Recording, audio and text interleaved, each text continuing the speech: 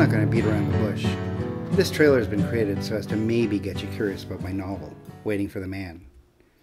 Right. See? It's a real book. Next slide. Our story opens in New York. Not here in Times Square. More like the Lower East Side. But look at the New Yorkness of this photo. That's New York.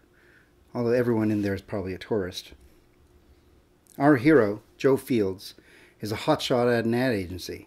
He's created amazing award-winning campaigns for beer and diapers, and he's creating a new marketing segment, hip dog food.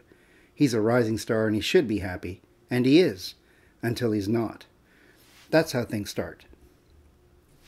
This is a Venn diagram about the relationship between beer and productivity, just because we all wish it were a closer relationship.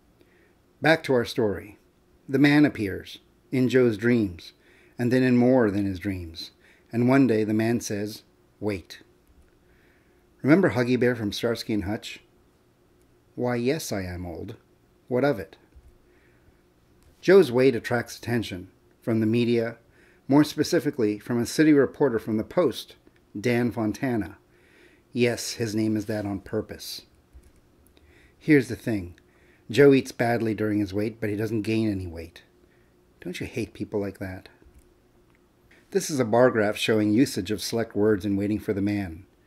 Japan's in there a lot. You'll see why soon. The media amplify Joe's story around the world. They have a stake in his weight, just like he does. Plus we get to meet Sophie from Montreal, who Joe wants to lust after, but doesn't, because he's waiting for the man. And then the man instructs Joe to go west, and Joe announces that he will, and a car dealer from Long Island offers to sponsor the trip and lends Joe a masculine red Honda Odyssey.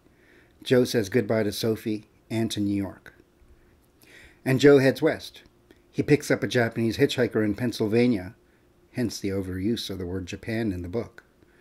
He throws up in Indiana, and he knows he's west when he passes through St. Louis. He eats ribs in Kansas City, because if you don't, you're stupid. He eats at a Charlie Chaplin-themed family restaurant in Denver. More importantly, this is where Joe changes direction and heads north. This is a pie chart. See what I did there? There's a big discussion about clafouti in this book. A very big discussion. Even an argument about it, if you will.